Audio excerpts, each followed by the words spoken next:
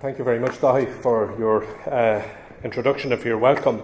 And I'm delighted to have the opportunity of being here today to address the Institute for International and European Affairs and to see such a very large and distinguished attendance for this pre-presidency council. And I'd like to acknowledge indeed here presence of so many of your excellencies, ambassadors of both European Union countries and other countries to Ireland. I've been asked to focus this afternoon on foreign policy issues and specifically on what we see as the main issues facing the European Union over the period of our presidency next year. However, before coming to this, I want to say a few words about the important discussions that are taking place in Brussels as we speak, and that may indeed continue for a little while yet. I was in Brussels yesterday.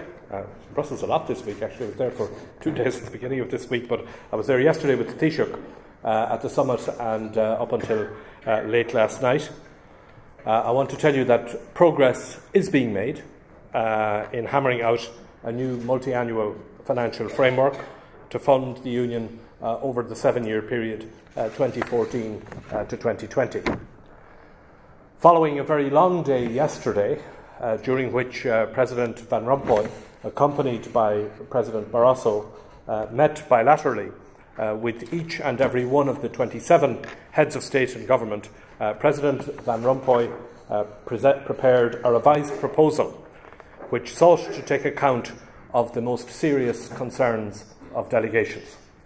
It is on the basis of this document that the leaders are continuing their discussions, resumed today at midday, and were continuing anyway when I last checked about 15 minutes ago.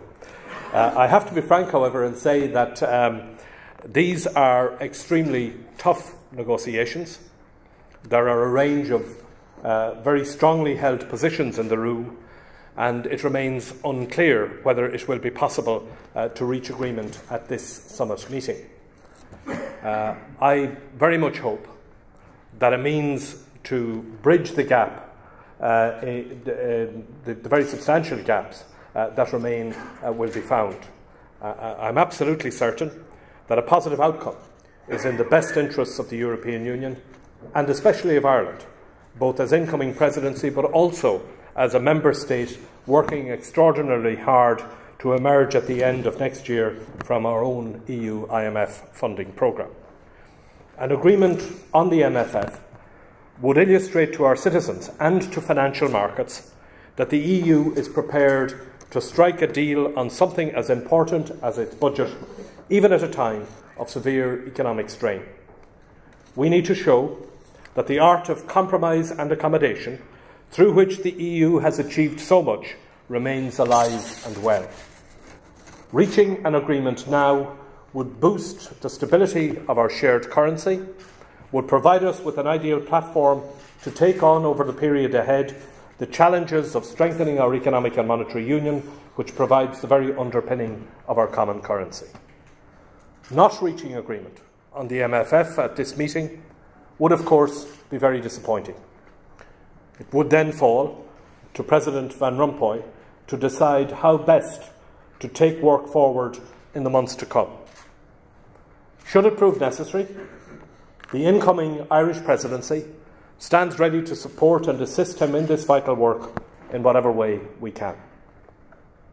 This conference, Dahi and colleagues, is timely, coming as it does just 6 weeks ahead of the start of our EU presidency. This will be our 7th presidency, but the first in the post-Lisbon era. As you know, the Lisbon Treaty has considerable implications for the role of the rotating rotating presidency in relation to foreign policy. Essentially, the presidency now plays a supporting role to the EU High Representative for Foreign and Security Policy and the European External Action Service. Cathy Ashton and the EEAS are in the lead in taking forward the work to be done under the Common Foreign and Security Policy and Common Security and Defence Policy. It is for the High Representative to provide a voice for the Union in the positions we take on the great international challenges of the day.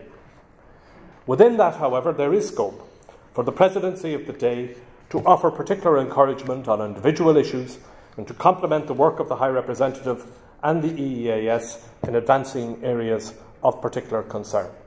And this is something that I have discussed directly with Cathy Ashton and have an understanding with her about our respective roles during the course of the Presidency. For our part, we would hope to make a contribution in relation to conflict prevention and resolution, helping to identify how the Union's capacities for mediation in conflict situations might be strengthened and the work of the EEAS supported. At this point, I want to turn to some of the major foreign policy challenges which are facing the European Union at present, and I will then look at a number of areas where a more direct role will fall to Ireland during the Presidency. The Middle East is, of course, a region of abiding challenge and difficulty for the European Union. When the Foreign Affairs Council met on Monday of this week, the major issue on our agenda was the escalating violence and conflict in Gaza and southern Israel. We have all been horrified by the casualties and suffering on either side of this conflict. More than 100 people in Gaza, many of them women and children, have died since the crisis erupted. 6 Israelis have also been killed as a result of rocket fire from Gaza during the same period. I obviously warmly welcome the ceasefire agreement which was reached in Cairo on Wednesday evening. This will hopefully bring to an end this latest cycle of violence. I want to commend the Egyptian government and all other regional and international actors who contributed to this successful mediation effort. It is of critical importance that both sides now abide by the terms of the ceasefire and ensure that there is no return to violence and destruction which we have witnessed over the past 10 days. Both the people of Gaza and the people of Israel are entitled to live in peace and security. The conclusion of the ceasefire agreement should not blind us to the fact that the underlying problems of Gaza, and in particular the unjust and counterproductive blockade which Israel has been maintaining, have not gone away. I hope that the ceasefire agreement now reached will contribute in a significant way towards first easing the blockade and then ending it completely. And this is an issue to which Ireland will continue to devote priority at EU level. Ultimately, the problems affecting Gaza can only be resolved in the context of a comprehensive and lasting settlement of the Israeli-Palestinian conflict, achieved through negotiations and based on a two-state solution. In this context, we devoted considerable attention at Monday's Foreign Affairs Council meeting to the resolution seeking observer state status which the Palestinians intend to table at the UN General Assembly later this month. I have already indicated, including in my address to the UN General Assembly last September, that Ireland will be willing to support a resolution which is reasonable and balanced and which recognises clearly the need to restart political negotiations aimed at a final and comprehensive peace agreement. I reiterated this position at the Council discussions this week. There are differing viewpoints, it must be said. Some of us plan to vote in favour of the resolution, while others favour a common position of abstention. This is a particularly difficult issue which raises, in my view, fundamental problems of credibility for the EU, given the long-standing support which we have expressed for Palestinian statehood and the relatively modest step which is now sought by the Palestinians. With regard to Syria, this is an issue that has been the subject of constant and intensive attention at the Foreign Affairs Council over the past year. The conflict there is steadily worsening. Hundreds of people continue to be killed every week, and a major humanitarian emergency is looming with the onset of winter. In the words of Lakhdar Brahimi, the UN and Arab League's joint special representative for this conflict, Syria now faces a stark choice. Either there is a political settlement of some sort, or it risks becoming a failed state. While the chances of early political progress remain slim, the Special Representative is pursuing all options, including that of building on elements of the agreement reached in Geneva last June. There has, however, been one positive development. Agreement was reached in Doha earlier this month on the creation of a new umbrella opposition grouping called the National Coalition for Syrian Revolutionary and Opposition Forces. The establishment of a unified democratic opposition, comprising both internal and external opponents of the regime, has long been sought by the international community. It is to be hoped that this new group will succeed in bringing together all strands of opposition opinion. A number of our EU partners have already moved to recognise it as the sole legitimate representatives of the Syrian people. However, Ireland and many other EU member states believe that more time is needed before according formal recognition to a body which has only just come into existence and about which relatively little is known as yet. On Iran, the Iranian nuclear programme continues to be a major cause for concern at EU and international level. Last month, the EU adopted a further package of sanctions, mostly centred on the financial sector and aimed at persuading Iran to engage seriously in the process of negotiations with the E3+3. Now that the US election is out of the way, High Representative Ashton will endeavour on behalf of the E3+3 to organise a new round of negotiations with Iran. There is, in my view, no alternative to diplomatic means for resolving this issue. I would expect that African issues will continue to feature on the agenda of the Foreign Affairs Council in the period ahead, most particularly the crisis in the Sahel region and the deteriorating situation in the Democratic Republic of Congo. With regard to the crisis in the Sahel region, and in particular in Mali, the EU is pressing the Malian parties to agree a political roadmap which would facilitate a return to constitutional governance. When that roadmap is in place, the Union will resume bilateral development cooperation funding to support Mali's economy. Plans are being made for a military force with ECOWAS and African Union involvement, which would help the Malian authorities to re-establish law and order throughout the country.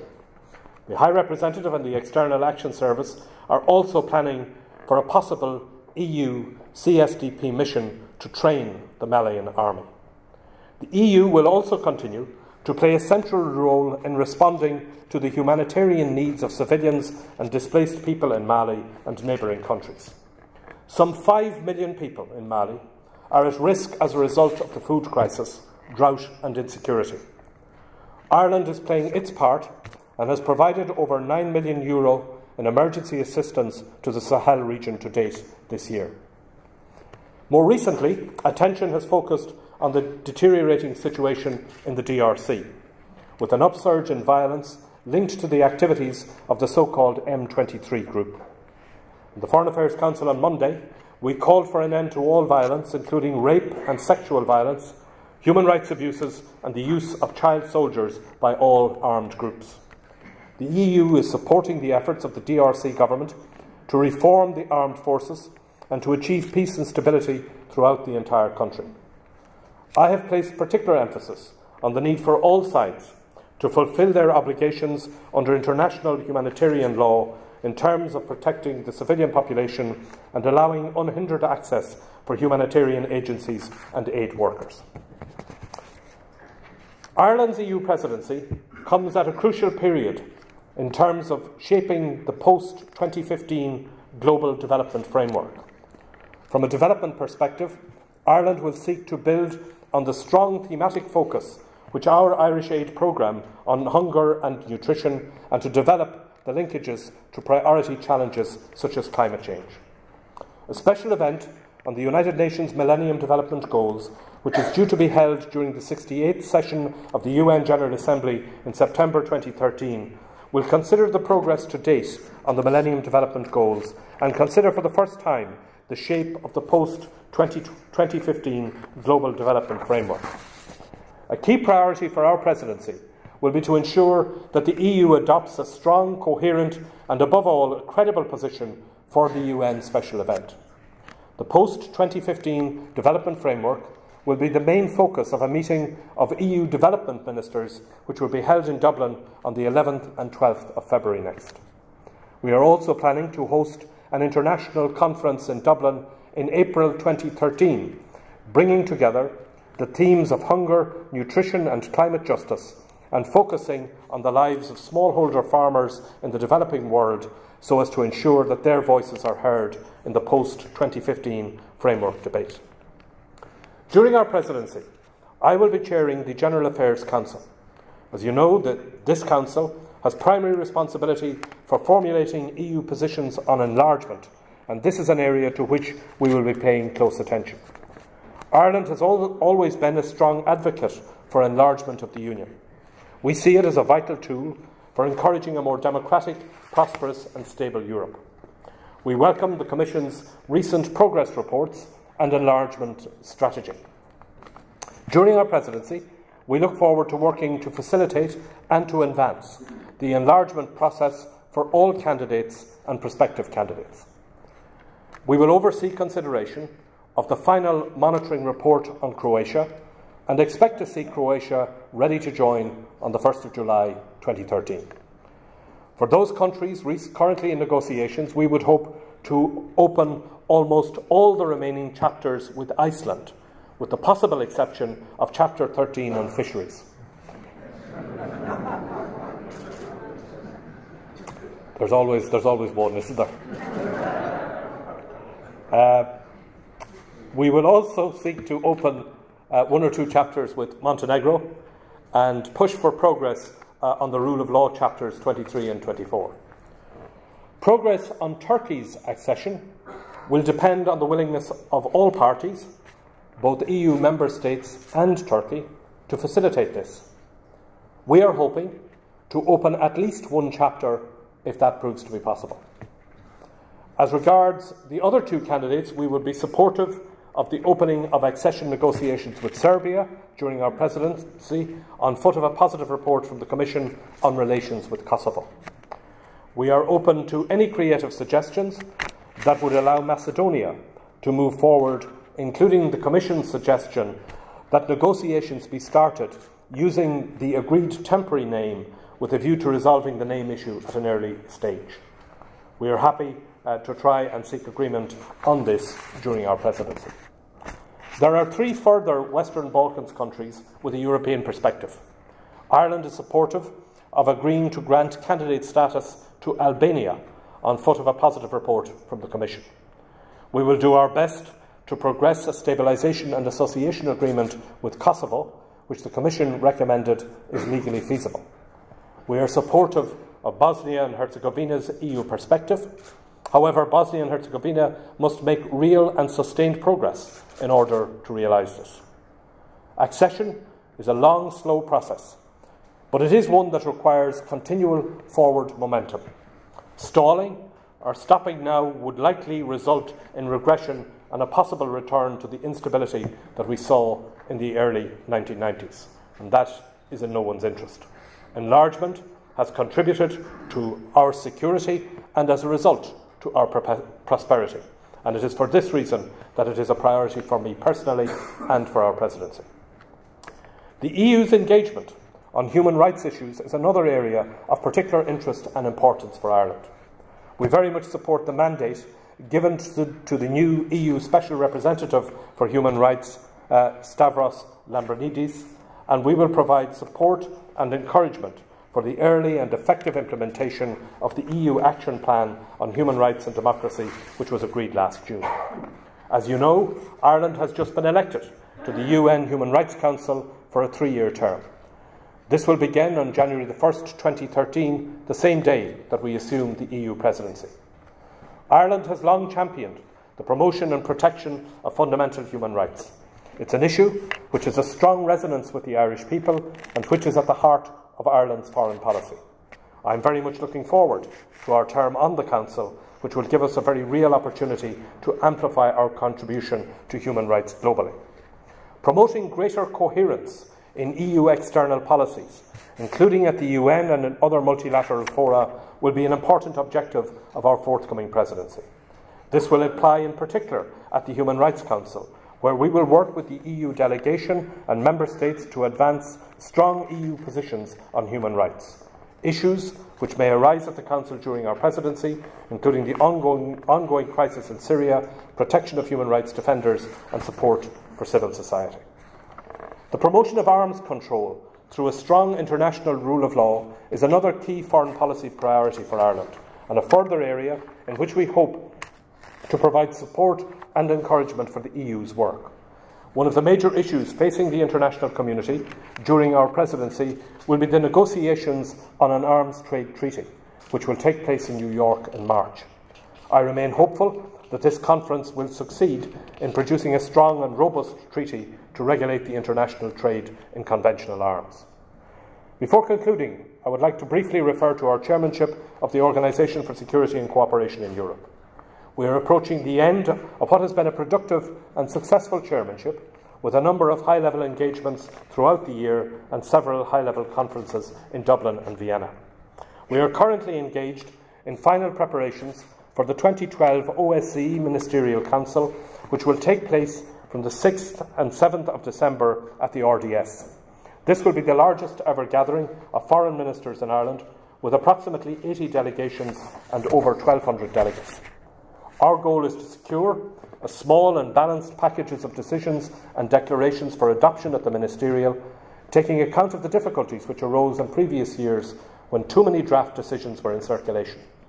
We have also tabled a Helsinki Plus 40 decision to provide a roadmap for the organisation's work in the lead-up to the 40th anniversary of the Helsinki Final Act in 2015.